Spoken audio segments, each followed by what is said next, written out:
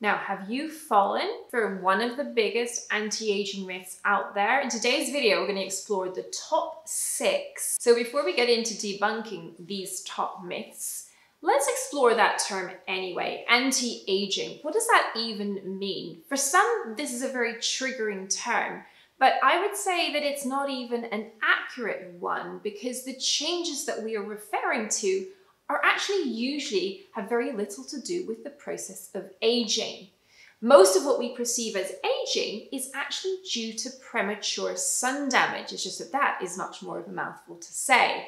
In fact, if we inspect the innermost part of our arm, an area that is exposed to very little UV rays over a lifetime, we will see what true aging actually looks like. And actually, it's quite a graceful thing. The skin is pretty smooth, it's a little thinner, it might be a little bit less snappy, but at the end of the day, it's a very different animal to the front of the arm for many people, where incidental UVA exposure causes the changes that we associate with anti-aging convention. The changes associated with those deeply penetrating UV rays include uneven skin tone, brown spots, loss of elasticity, wrinkling, coarse texture, broken capillaries.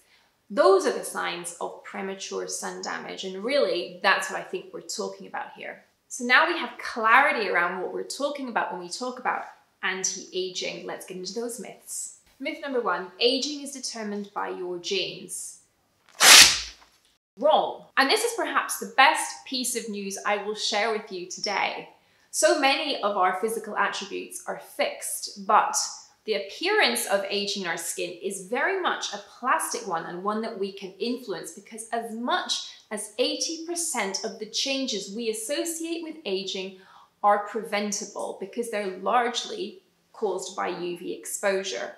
That's great news. This inbuilt plasticity in the way our skin behaves means it's never too late to start that rigorous habit of daily sunscreen, retinoids, and antioxidants to make an impact on how your skin looks today and how it's going to age in the future. Myth number 2, aging is just about wrinkles.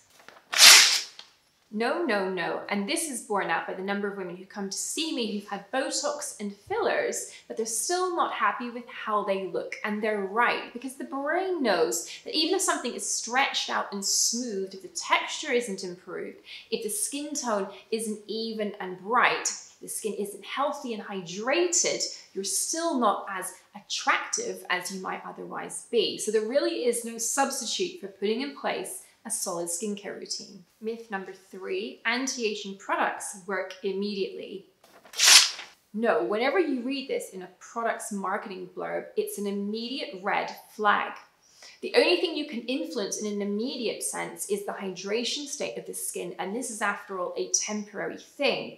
If we're talking about true anti-aging, we're talking about addressing those signs of premature aging, and that means structural change to the skin, whether it's improving the skin texture or targeting the deeper structures in the dermis to influence evenness of skin tone, firmness, elasticity, and so forth.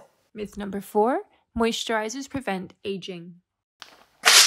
Now, I think it's very difficult nowadays to dissect out what a product's intentions often are because moisturizers do sometimes come with active ingredients. So that is kind of blurring the boundaries of what is and isn't active. But I think it's really important to understand that a moisturizer has a temporary effect on your skin only in the truest sense of the word moisturizer.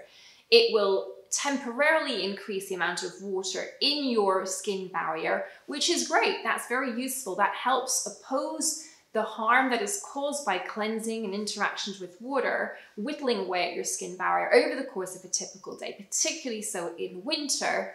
And moisturizers will also help you tolerate active ingredients better, whether through a kind of occlusion effect, helping improve their penetration, or indeed as a buffering element to reduce the potency so you can tolerate them better.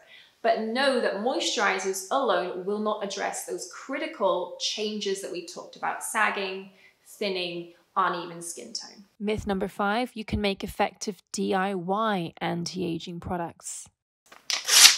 I'm afraid not. Nothing in your kitchen is going to have the same impact on your skin as skincare formulated intentionally with ingredients that are designed not only to penetrate your skin, but to target specific destinations in your skin, affecting change on those key structural proteins in your dermis, collagen, elastin, and so forth. Remember, retinoids bind to specific receptors, for instance, that interact with your DNA. They act like hormones, essentially. Now, there is no banana and honey mask that's going to do the same thing for your skin. Myth number 6, luxury brands are better. Well, I mean, the continued success of certain expensive brands with relatively little science to back them up still shows that the consumer does, to some extent, relate price point and performance. But hopefully it's happening less and less.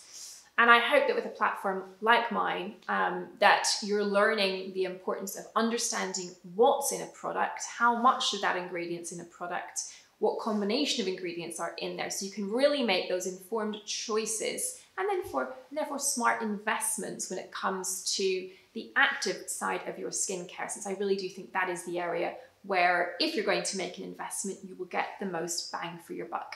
And I'm all about that. So there we have 6 top anti-aging myths busted. If you like that, please let me know if there's any other myths you'd like me to look into in the comments down below. And do go and watch my 6 surprising skincare truths to save you cash next. I think you'll love it. Bye for now.